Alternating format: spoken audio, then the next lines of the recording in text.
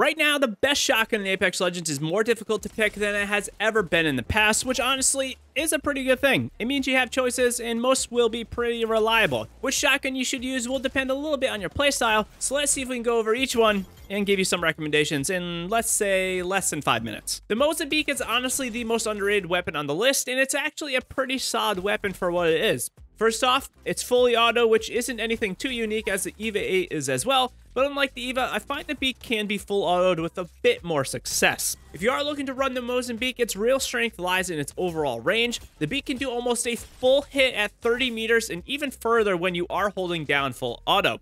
While the PK can do some big hits at range, with the choke, it's not nearly as effective and as easy to do as it is with the Mozambique, because you do have to wait for that choke to activate. Because of this though, the Beak is pretty underrated, but the biggest thing that the Mozambique lacks is overall damage output, since it only does 45 damage to the body, and it only has 6 rounds. 6 rounds sounds nice for a shotgun, but this means the Beak caps out around 270 body damage, while its closest comparison of the EVA 8 will do about 400. Also, it doesn't really reward headshots since there is only 3 pellets. If you like a shotgun with some more range, then I think I would give the Mozambique a try. The EVA 8 though did see a pretty hefty nerf of 1 damage per pellet, and it sounds small, but it really isn't. It also had a small nerf of the fire rate, and both of these for me have made it fall off quite a bit. The EVA 8 is still a great shotgun for someone looking for something that is easy to use and very forgiving due to that magazine size. If you are a little sloppy with your shots, then it will be favorable for you because you can follow up with another shot quite quickly. However, beyond this, the EVA lacks some solid damage output now, and especially true if you are not hitting consistent body shots. You will now have to hit 4 EVA body shots to kill a player with blue armor,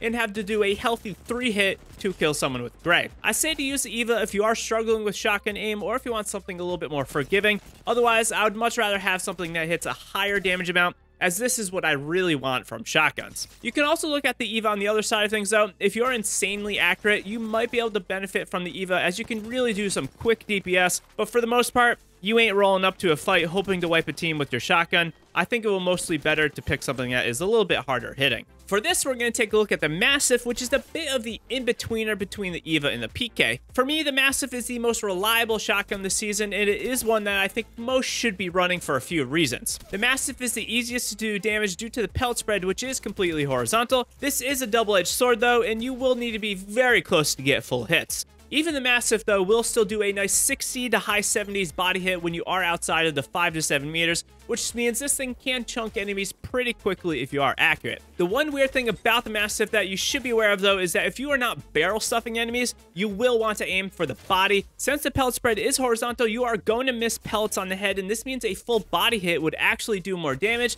than if you were aimed for something like the head, because you are going to miss some pellets, specifically the outside too. The best part about this Massive is the ability to do partial reloads. Partially reloading is so underrated, and if you are in a crazy endgame with multiple teams around and you're just letting the shotgun rip, being able to reload 1 shell at a time means you will be able to do a more consistent damage output. Not to mention the new dual shell means you'll be able to actually pack a punch, and this quick reload helps a ton. I know hitting 11s can be annoying, but the Massive is something that is very reliable if you have some good aim, and if you want a little bit more of a steady stream of damage output. The Peacekeeper, however, for me is my best shotgun this season, as the buff to the pellet size made this thing extremely reliable in hitting huge numbers. Not to mention the choked PK can do a near full hit at about 20 or so meters away, which makes this thing a little versatile for doing some damage at range. 2 hits to the body will kill any blue and gray armored enemy, and almost any purple shielded enemy. All you have to do is hit 1 pellet to the head, and you will do 200 damage to kill a purple shielded enemy. There's no doubt about it though, the PK is the hardest to use, and if you miss shots, it is going to be devastating in fights, and you would be much better off with something like the Massive,